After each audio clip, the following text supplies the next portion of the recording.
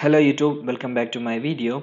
So in this video I'm going to show you how you can upload a file using a JSP project. Okay, so in a JSP page we'll create and upload a functionality with a form, and we'll upload that file into one of the local folder in our PC, and we'll test that application. So I'm going to create a new dynamic web project, and the web project name I'm giving it as JSP file upload.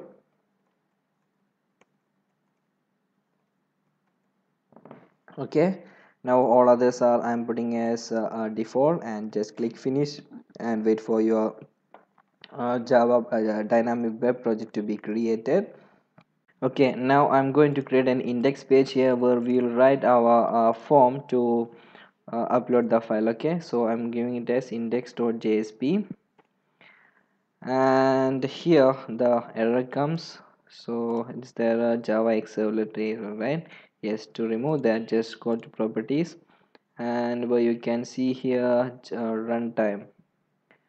It's yeah, target runtimes.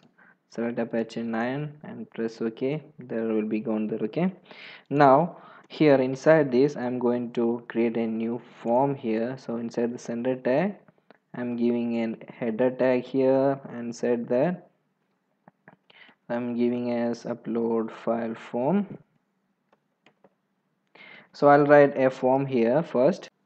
So I have given a form here. So to get the upload file, we have to give a tag here and type encode type. So it's a multi-part slash form data, which means there is file also to upload. Okay, so I have given a text box here to enter some value. So I'm giving the text box data as enter file name, and there is a browse option here. So let me run this in Tomcat Server and see. Just to run as, just click on run on server. So mine is Tomcat 9. Just select that and just click finish, and wait for your project to be started.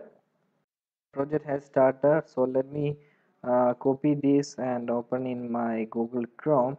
As you can see here in the index.jsp, I have not set any form action. The action tag is empty here, so we have to submit this to a servlet actually. So we'll create that servlet. Before that, let's open this JSP page and see. Here it is.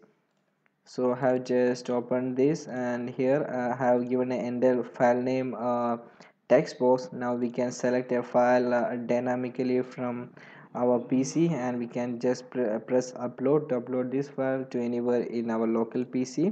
Okay, now as I told, we have to submit this one to a servlet first. So I have to create a servlet here. So let me create a package for that, com.chilifax.com.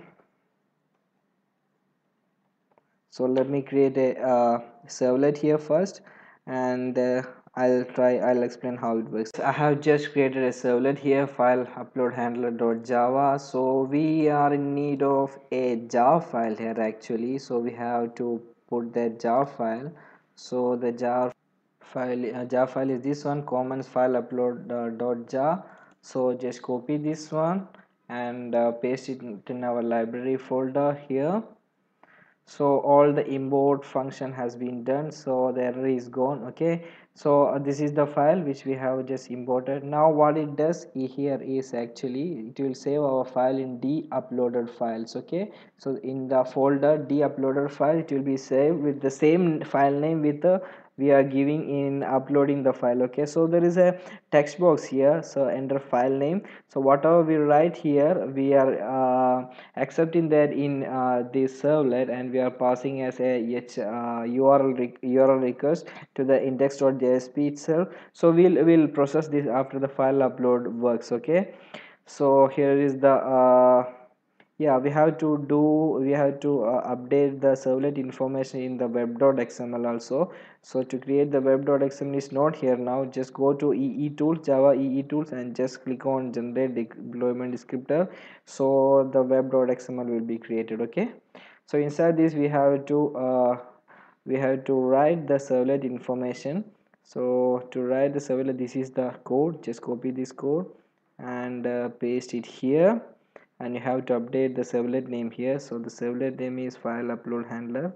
Just copy it, paste it here, and update the path of the servlet completely. Copy this and upload it here, and just give the complete path dot file upload handler. Okay, so I'm giving the URL pattern also, file upload handler. Okay. Okay, now let's try running this one. So just copy the path here. We have to set this path as the action tag. So I'm just pasting that one. So this action will be submitted to file upload handler, this one, and it will process the request, I guess. Now let's try running this project completely. Let me restart the server completely. Now this is the form. Let me refresh the form also. Yes, the form is refreshed. Now I'm giving the name as test image. Okay, I'm uploading a file here, a picture image here. So this is the picture image I'm going to upload. Double click on there and just click on upload, and let's see the output what is coming. So it's uploading. Yes, so there is an error. Let's see.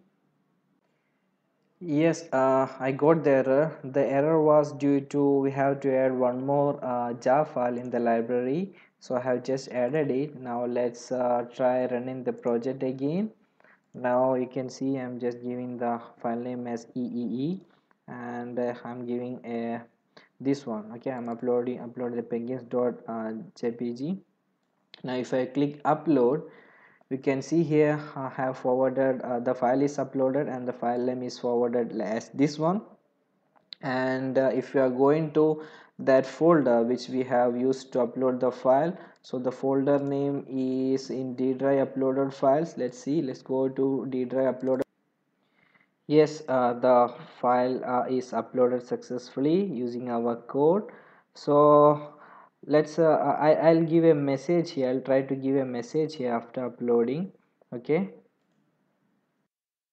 so I have just given a message here. So if the file name is there, I'll receive that file name and I'll give a message here. Okay, now let's go back to the project. Let me refresh completely. I'm going to upload a new fresh file. I'm giving the name as the uploader file. I'm giving it as tulips. Okay, so the file name I'm giving it as flowers, and if I'm just uploading it here, you can see here flowers file has been uploaded successfully. So the flowers is taken from this URL, and it will print the message flowers has been uploaded successfully, and here the flowers has been tulips.jpg uploaded in DDiv uploader files. Okay, so hope you got this. I have explained how you can upload a file using a JSP project. So we have tried to upload that file, and the file was in a separate folder in your local PC itself. Okay,